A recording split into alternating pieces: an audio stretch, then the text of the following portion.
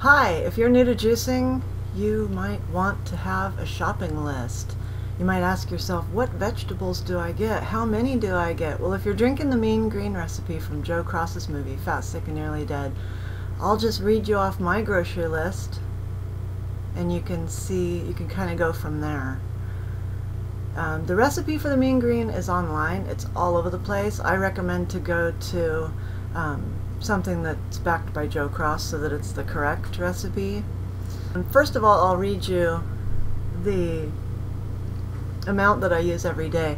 I use 6 Granny Smith apples, 1½ bunches of kale, 3 cucumbers, 1½ bunches of celery, 1/3 of a ginger root, and 3 lemons.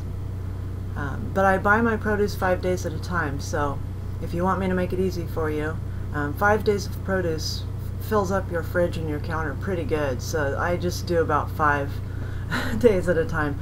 And 5 days would be 30 Granny Smith apples, 7½ bunches of kale, 15 cucumbers, 7½ bunches of celery, 2 large ginger roots, maybe 3 just to make sure. I recommend organic, it tastes better.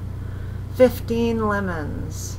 So I'm not buying organic. I can't really afford to do that. It would be a fortune, but I think if you buy organic ginger, you can handle that, right? It really improves the flavor. And as you go on, you'll add more and more ginger. And of course, these numbers are approximate. Buying 5 days of produce here in Portland, Oregon at my local Wenco store cost me about $45 to $50 if I don't add any of the extras. If you add in extras like a watermelon, a pineapple, some orange juice, some carrot juice, you can stretch it out a few more days.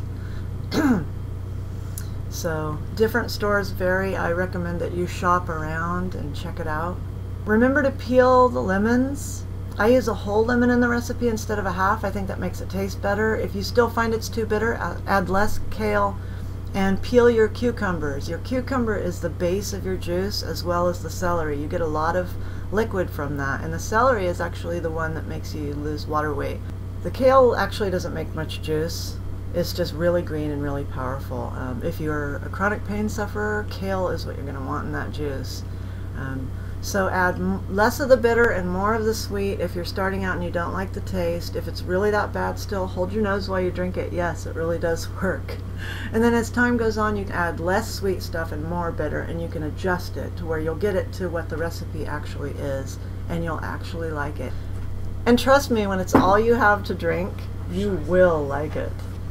Just wanted you to have that shopping list. I hope this makes it easier for you. Remember, I'm doing it, and you can too.